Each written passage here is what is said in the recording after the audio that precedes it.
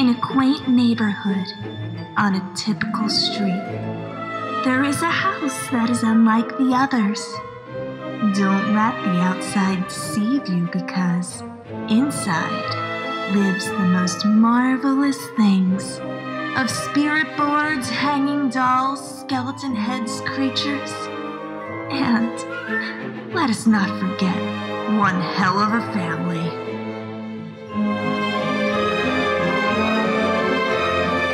Welcome to House of Schreck.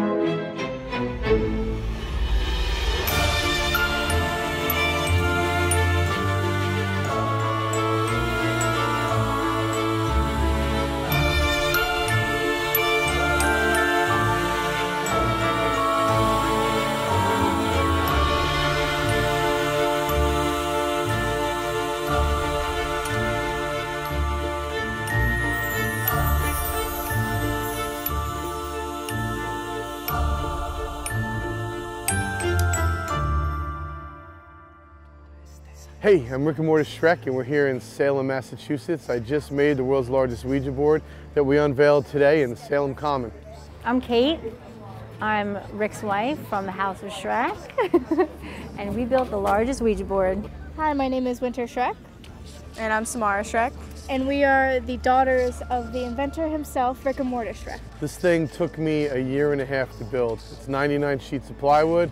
It's about 10,000 pounds. This guy behind me is 15 and a half feet long. He built it in the back of the tattoo shop. Nice little garage back there in the dark. It's like his dungeon. My tattoo shop is House of 1,000 Tattoos in Middlesex Borough, New Jersey, right dead center New Jersey. It was really, really hot in the summer, and it was really, really cold in the winter. I was helping him paint a couple times, all bundled up, long jacket, blankets on the floors, hats, gloves. You could see your breath. It was quite a feat.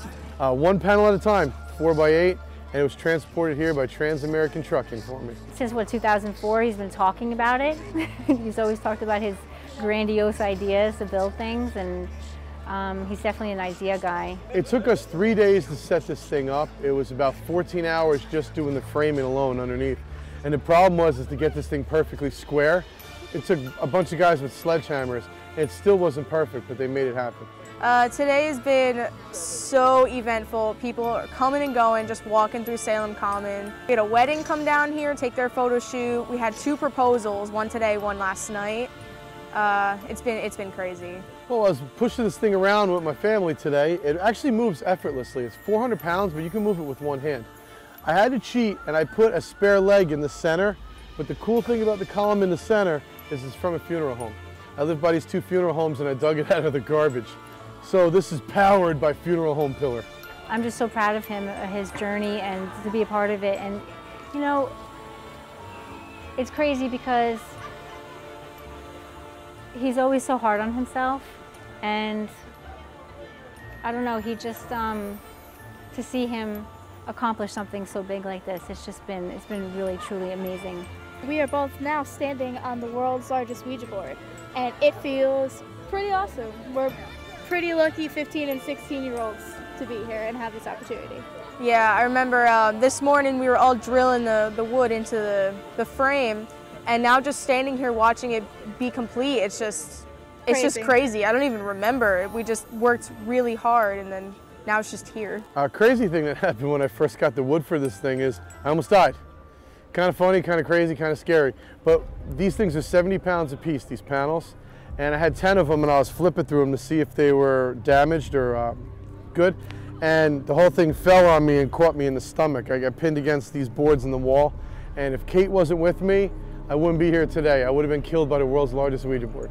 I was there helping him, and he went in the back room, and all the big, there's like about 10 boards. I think it's about 700 pounds. They fell on him, and he's calling me. He's like, "Hey, come help me." So I come and try to help him, and lifting one board is hard for me. So my mom's strength came out of nowhere, and I just helped him get out of there. And he keeps bragging like he would have been cool to be killed by the largest Ouija board. It's not so funny, but I'm glad he made it through.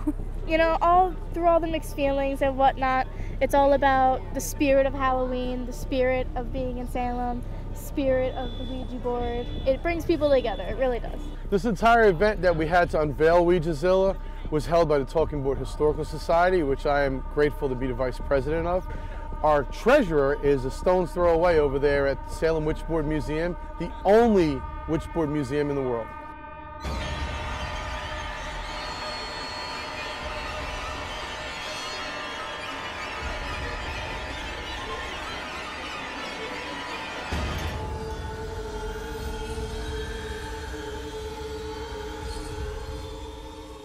Hey everybody, my name is John Kozik. I'm a director at the Talking Board Historical Society, and I'm also the owner of the world's only Ouija board museum, the Salem Witchboard Museum. Right in the heart of Salem on Essex Street. This is October right now, so it's already pretty crazy. If you've never been to Salem, you're going to see tens of thousands of people on the street right now. In the museum, we have some great items. The first case that's kind of behind me is the very earliest talking boards, manufactured talking boards, starting in 1890, before Ouija even existed, before they came up with that name. Also 1892, we have an Espirito board made here in Massachusetts. Up on the wall, you get to learn a little bit more about Helen Peters. Helen was not only responsible for helping get the board patented, but she actually asked the board what it wanted to be called back, and it spelled Ouija. So a lot of history here, kind of goes all the way around to you know, Ouija's place in pop culture, influencing TV, music, movies, as well as some stories of murder, suicide that are all surrounding the board. The oldest board I have is from 1890, and that is Ouija before it was Ouija, meaning that's what Charles Kennard was selling before Helen Peters had asked the board what it wanted to be called, and it spelled back Ouija. Creepiest one? Well, I don't know about the creepiest one. I have people that come in and they feel things to certain boards, and I don't, personally I don't. But the next coolest, well, the coolest in my opinion is my grandmother's board, and that's the board that really set me on the path to collecting and wanting to learn as much as I possibly could about Ouija boards. So hers is kind of, I give people a hint, it's the most well-worn board in the museum. I'm a director on the Talking Board Historical Society, and our group are a registered nonprofit. We research, preserve, and celebrate the history of talking boards. We're the ones that are responsible for unveiling OuijaZilla over in the Common. We do everything from, we've raised money to put headstones in for Elijah Bond, who is the person that patented the board. We've raised money to put a headstone in for Helen Peters, who's responsible for not only patenting the board, but actually naming the board. And we've put plaques where the Ouija board was named. We've worked with, you know, mayor's office, historical societies, all helping to get buildings, factories recognized on historic lists.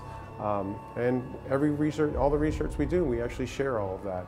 We don't keep it to ourselves. So if you go online and you learn anything about talking boards, it comes from the research of you know, Robert Murch, Gene Orlando, and Brandon Hodge. Those are the three main guys who have done most of the work researching talking boards.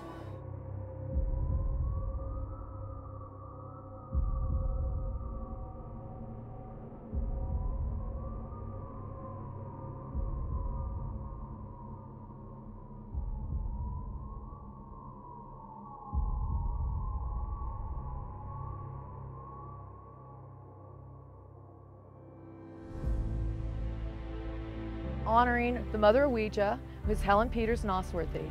It's a beautiful day. It couldn't be even more beautiful than it is right now. And I want to say just thank you again and welcome to this unveiling. We're in the middle of creating history again. We're taking something that was old from the past, bringing it into the future, and immortalizing it for the way into the future. This is going to be here forever. And we're going to always honor Helen Peters Nosworthy. So I have a few thanks I want to say. Thank you to you guys, but I want to also over here thank Jim Cavato. He's with the Fairmont Cemetery, and he's been critical and crucial to this, putting this stone in. Worked so closely with us and with Bob and everybody else here at the Talking Board Historical Society. So my name is Karen Dahlman, and I am a director of the Talking Board Historical Society. And today you're going to be meeting a lot of us directors. We're all here, with the exception of Bob. And I also want to thank Bob, because if it wasn't for Bob's foresight, I would say that foresight and his uncovering, and the rest of these directors here uncovering the history and connecting the dots, we would not be standing here today. You know, she was kind of lost in the history, and now we're bringing her back up. But Bob, his back is bad. He's okay, but he's definitely here with us in spirit. Now I also want to give a big thank you to the family. They're over here behind the tree. And we've got the great-great-grandson and great-great-granddaughter. So Lauren and William are here. Their mother is Kay Fedler and her husband Doug. And this is the family members, and this is part of their plot here. I'm Kay Willard Fedler, and my great-great-grandparents share the tomb with the Nosworthys. Bob Murch approached us about a possible monument, and here we are all these months later dedicating this. I consider the reason why I'm here is that I consider the bond between the Nosworthys and the Hewitts a friendship, one that allowed the Hewitts in the family to extend a place for Helen and her husband Ernst to be interred with them. The original plaque that was on the original tombstone that marked their graves. It's a great turnout. People from all over the country coming in to honor this lady and this family. It's just a wonderful turnout. It through my brother, Robert, with my brother Bob Willard having the surname, he traced that to my brother, and then I was the secondary follow-up, of course, having married. I'm actually with the Cemeteries History Foundation, and we do a number of events. One of them is Famous Women from Colorado. Another one is History Mystery Tours, which we do in September and October. So we're going to do our best to get Helen on those tours. At the very least, we'll get her involved so people will know where she's at. And again, thank you, Karen, and we're just excited that you guys are here and that we now have this awesome marker. And thank you, family, for letting them do this. Yes. Bye-bye. Thanks. Great. And now I'd like to introduce to you one of the other directors of the Talking Board Historical Society, Jean Orlando. Come on up.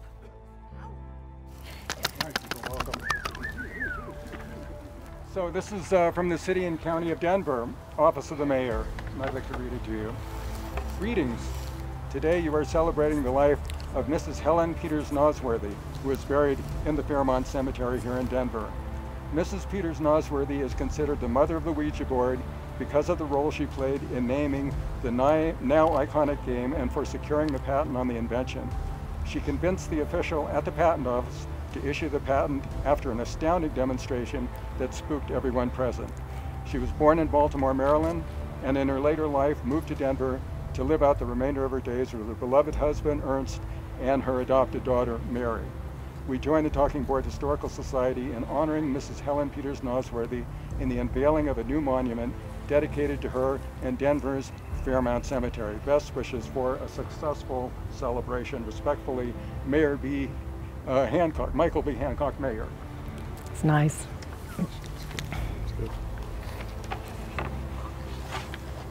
So you may recognize these. These are Ouija boards. This is from 1890. This is from today, 2018. A little bit of difference, but still the iconic name Ouija.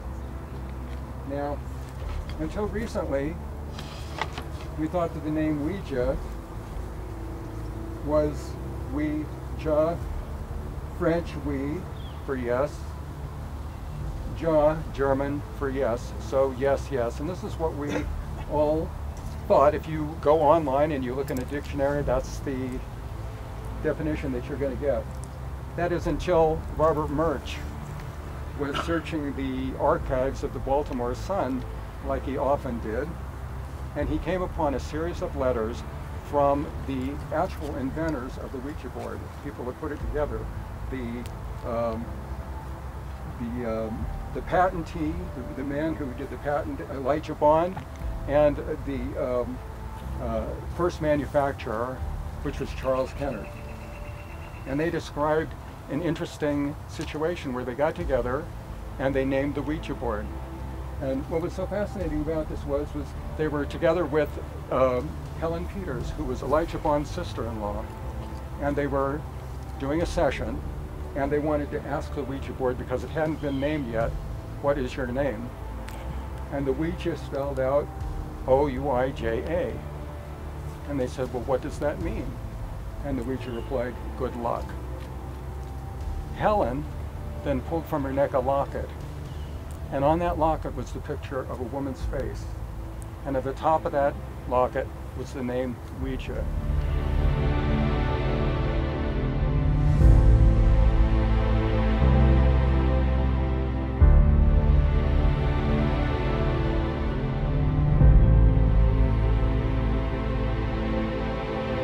So we came all the way from the East Coast for a very important project for us.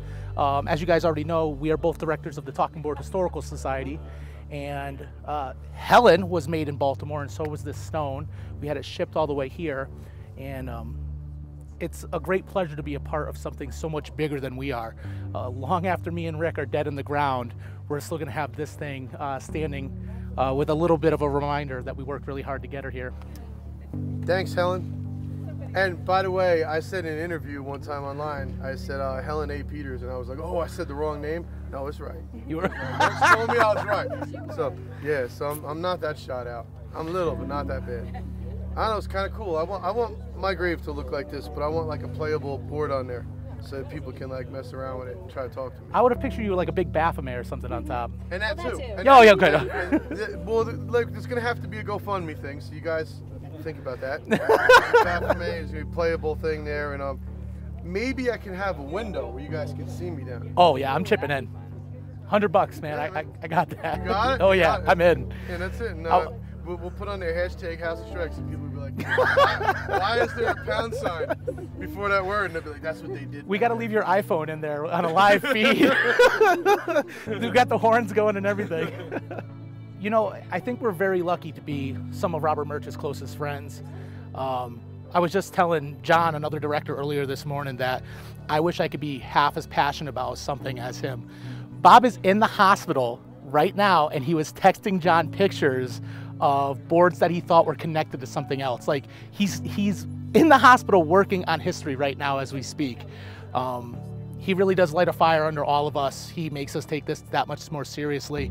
And it really opens a lot of doors. And I mean, we get to meet amazing people. We get to travel around the world, all for doing things that people might think are silly and spooky. We're hanging out in a cemetery right now, and I never imagined years ago collecting Ouija boards that it would bring me here. It's cool, like a Ouija board and all that, but we're just a bunch of nerds that like, collect a game that we think talks to ghosts. Yeah. You know? Hey, you know what? Merch, if it wasn't for Merch, we wouldn't all be talking to each other. I promise you that. Because he's like... No, we might. a little bit. You know, he's the most generous dude ever. Yeah. You know, all these rabid collectors around here, they'll cut each other's throats to get a Ouija board. And Merch will have 2 or 3 of them. And if he knows you were looking for one, he's like, dude, I brought you something. You know, and he's done that to me so many times. Like, I would never sell him a board. He wants something I got, he's got it, you know? He's just the coolest dude, man. He's generous. And when he first started talking about this, I was like, man, I didn't know it was going to be this big. Yeah. You know, it's pretty cool. You know, and that's the thing, too. What are there's 10 directors, right? 11 now. There's 11 of us. You know, everyone might think that just because our logo is on it that the 11 of us did this. This is the culmination of hundreds, if not 1,000 people, you know, chipping in $1 here, $1 there, anything that they could afford. This was a very, very expensive project. Transporting something, how much does this weigh, man? A couple tons? I don't know, I can't lift it. Yeah, we can't lift it. We tried. We got hernias. But just traveling alone was very expensive. So thank you everybody who contributed. Thank you everybody who came out today. We really could not have done it without you.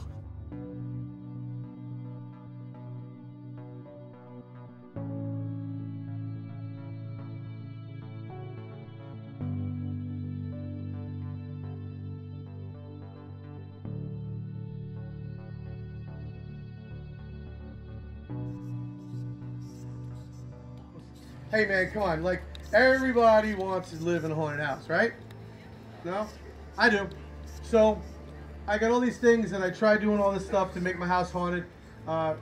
When I met John and all the other collectors, I had, right now I have currently about 120 something hanging on the walls in my house.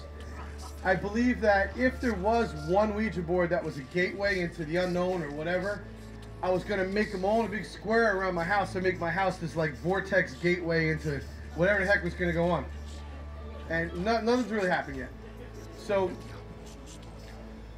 It's gonna happen here. yeah, so hopefully we open up the largest gateway ever here, and everybody stay with a partner. If you sucked into it, everybody yell out, "My partner's missing," you know? All right, I got a 1989 Lincoln Town Car hearse that I drive. My wife has a hearse as well. The back of mine was ruined, and I made it into a big pull-out table. So I actually have the very first Ouija hearse of its kind. If you ever want to see that, just that big website in the middle, it says OuijaZilla.com. Go check that out, and you'll be able to see my Ouija hearse. That was the biggest board I had ever made. The thing was 6 feet by 8 feet. 6 feet by, no, 6 feet by 8 feet. Biggest one I ever made. So then I was like, where do I go from here? Inspired by Stranger Things, I made one that was almost 2 sheets of plywood, and I hung it on the front of my house. And on the back is a keyboard. People could ask my house questions, and my house would answer you with lights. And I did that for Halloween, and the following year I did it for Halloween. And I met these guys here, and they said, yeah, they said, why don't you do something really cool that'll get attention to your house? So I go, all right, I'll hang it in front of my house for Christmas, and I'll dress like Santa and walk around in front of my house and tell the kids, ask you what you're getting for Christmas. Because bags, zombie Santa will tell you, right? And nobody cared. My neighbors are so used to it, it was no big deal. So Robert Merck says to me, well, now you got one, you got a Ouija hearse and a Ouija house. You know, where do you go from here? You're going to make that big one? And I got a buddy that works for Trans-American Trucking over there. They're down in the bottom left corner. He's a good friend of mine, and I was tattooing him one day, and he goes, dude, if you want to do one of these projects, I'll give you all the wood you need.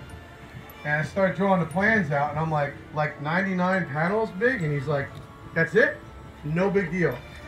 So all this wood has been donated by Trans-American Trucking. Those crates were built by them, the transportation here was provided by them, and all the 2x4s underneath were provided by them. They're pretty good dudes.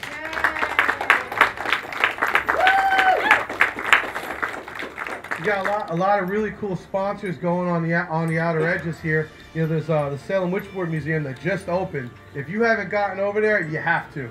It's awesome. It's owned by John Kozik. Who you at? The dude that hates public speaking. If you go into his museum, you won't be able to quiet him. He will tell you so much about every one of those boards. And the dude is a wealth of knowledge. He's a true asset to the Talking Board Historical Society and a great friend. Yay, John! And by the way, if it wasn't for him, this was not happening here. Because I was like, we're just going to represent New Jersey and do it by my tattoo shop. Woo! John made this happen. Thank you, John. Thank you, John. Thank you, Salem. Thank you, Salem. Is Bill still here? There he is. Bewitched in Salem, the only sponsor to buy 2 panels. They're on both sides. And you know what? I've been coming to this town since city since 1992. I came here on a whim with a friend of mine, and we happened to come during the 300th anniversary in Wichita. And I was like, this place is off the hook. There were news cameras everywhere, and I didn't know it was because it was the anniversary. I thought it was like every day here. So I fell in love with this place, and we've been coming every single year. All 3 of my kids, they grew up here. My one daughter learned how to walk on the steps over there. At, was it Town Hall, Kate? Is that you? Yeah, Winter learned how to walk. We have pictures of her where she was practicing walking. And I fell in love with this place. And the one thing that's been consistent about our journey here to Salem has always been Bewitched in Salem. Always. And I first was going to Bill's mom's store. She had an antique store. And she was telling me, you got to check out my son's store. He sells these little pieces of, he was selling branches. Right, Bill from Gallows Hill. And I was like, wow, that's pretty cool. And because I'm such an eBay lunatic too, she told me where Gallows Hill Park was, which I never knew where it was. We're over there, we find all these branches on the ground, and I bring them home, and I go, why wasn't we cut them in some pieces and sell them on eBay? I get a private message from Bill's mom. She goes, I guess you found the park I told you about. Oh, sorry, Bill. But yeah, that was a cool idea. Well, what else we got on there? The premier walking tour, ghost tour in Salem, and great guys to be involved with who have a wealth of knowledge, who give a great tour, and to sponsor us, to not know us very well and to want to sponsor this project, that speaks volumes. A woman named Rosa Nill, I met her at Michigan Paracon. She was one of the first people to lose her mind and go, you got to get me on this board. So there's 2 panels there that she actually sponsored. There's her, and it's an individual, and the haunted Hinsdale house over there, which is really, really pretty cool. Who else is there? Michigan Paracon is up there. Brad, well, I'm getting a Viddy space. Getting a Viddy space. Michigan Paracon's up there. They were very generous to us, the Talking Board Historical Society. We got to come and speak there. I was speaking there about the board rules. Karen was there talking about all her stuff, right? Yeah. Karen's stuff. I love the Ouija board. She loves the Ouija board. And I'm still convinced that Karen pushes it when she uses it, but she swears it really works. Okay. It really works for you guys. You can talk to me later about it. I'll tell you all about my 46 years of using the Ouija board, and it works. For real. I'm not kidding, Rick. And who else is up there? Well, there's this place called Viddy Space. Yay, Viddy Space! Viddy Space. What can I say about Viddy Space? House of Schreck. House of Schreck. Hashtag House of Schreck. So I promised her, because we went to hell and back for this thing, that I would slow dance with her on our Ouija board at this event. And that's what I'm going to do.